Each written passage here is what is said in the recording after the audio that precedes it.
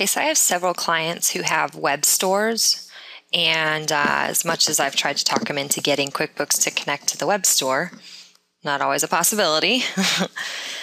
So we've come up with some workarounds on how to record and keep cash live, so your cash deposits are coming in without necessarily having to record your sales every day. So maybe you have a part-time bookkeeper, just comes in 3 days a week, but you still want to manage your cash sales daily without having any problems. A lot of times this comes in too from the online banking, because if you go to online banking, it's going to mark that you have a deposit to make, and it's a deposit from a credit card process, from processing a credit card yesterday on your web store, and it's sitting there in your bank account in your online banking center ready to be deposited into a bank account. And most business owners, they just want to get that cash in there, reflect that cash in there, but then where's the other side of the transaction? You don't put it straight to income, right? Because we want to break it out and say what we actually sold. So here's the solution that we came up with. Okay. First of all, in your chart of accounts here, you want to create an other current asset account and call it Webstore Clearing. Okay. The second thing that you want to do is you want to go up to Edit and Preferences, and you want to go down to the Payments tab, and then Company Preferences. You want to uncheck Use Undeposited Funds as a default deposit to account. Okay. The reason you want to do that is because now we can make a deposit to Webstore Clearing. All right. So then what happens? We go ahead and we have our deposits that are coming through. So we're just going to record a deposit for now. All right. So we have deposit from is always going to be Webstore Clearing account, and the amount $1,000. Okay. Save, and this is on the 16th. Let's just say save a new. And we have also on the 17th from account Webstore Clearing in the amount of $500. Okay, save and close. So now if we look at our register for Webstore Clearing, we've got $4,200 in here, which means we have $4,200 in invoicing or, in sales that we need to record. Okay. So we're going to go in. Now the bookkeeper's coming in, or whoever's responsible for recording the online sales comes in, and they're going to say create sales receipt.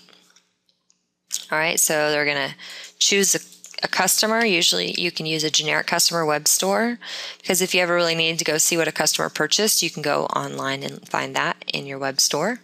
But some people do like putting it to the individual customers as well. All right, so all the information can be filled in, but for now we're just going to go ahead here.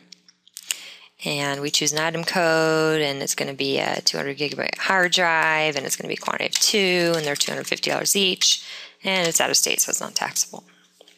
Okay, so now down below here, we want to choose this, and we are going to deposit it to the Webstore Clearing account instead of to the bank account, because we already recorded the deposit to the bank, right? So we're going to go ahead and say save and close here. Okay. So now when I go look at my register for the clearing account, we have the Webstore Clearing here.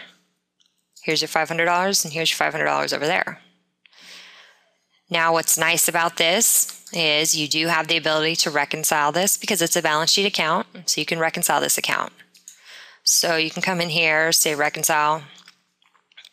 Don't worry about the statement date. You can do a statement date of 11/30 all day long if you want to. You put the ending balance always as 0. And then you can go ahead and push continue here. So you can come in and reconcile, oh, that one equals that one. So we've got that received. But we still have these 3 that we need to get. We need to make sure that we make the receipt for. Okay, we need to enter the sales receipt for those 3. So what I'll do is I'll say, oh, there's that $1,000 one. I look it up. $1,000 deposit. Now note also that this $1,000 deposit could be 2 $500 sales receipts, right? So let me show you what happens with that. So if we go into create sales receipts, I'm just going to use the one we already created. I'm going to create a duplicate of it, and I'm going to create a duplicate of it again. Okay. And say save and close. So I just created 2 more sales receipts for $500, right? So when I go into this reconciliation area now, so I can say, oh, you know, this $500 relates to that one. Now I have $1,000 here, so this one relates to those 2. Those are cleared.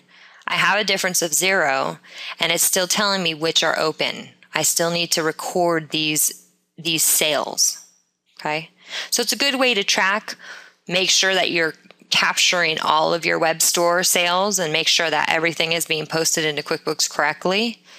It's just a little workaround that we found using the Webstore clearing.